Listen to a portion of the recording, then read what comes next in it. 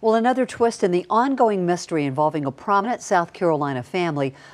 Attorney Alex Murdaugh is now recovering after being shot over the weekend. And now SLED is investigating, and Alex Murdaugh says he is entering rehab.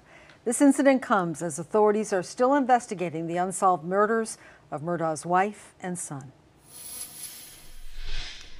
According to a family spokesperson, Murdaugh was changing a tire when a car passed him. The vehicle then turned around and someone in the car shot him. Authorities say Murdaugh called 911 and was treated for a superficial gunshot wound to the head. The shooting comes just 3 months after the double murder of Murdaugh's wife and son. Alex Murdaugh came home to his family's estate on June 7th to discover his wife Maggie and their son Paul fatally shot near the dog kennels on their family property.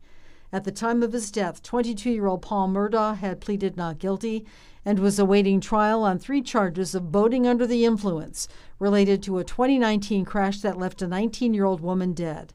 After the murders, the charges were dropped.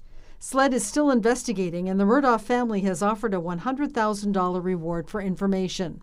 Still, no arrests have been made.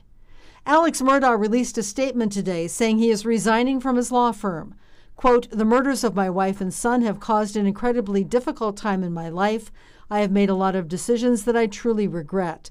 I'm resigning from my law firm and entering rehab after a long battle that has been exacerbated by these murders. I am immensely sorry to everyone I've hurt, including my family, friends, and colleagues. I ask for prayers as I rehabilitate myself and my relationships." End quote. Solicitor Duffy Stone will not be prosecuting the Murdaugh's case if and when any suspects are found. Stone sent a letter to Attorney General Alan Wilson last month, recusing himself from the case. He says he did so after getting advice from a legal ethics professor and expert at the University of South Carolina.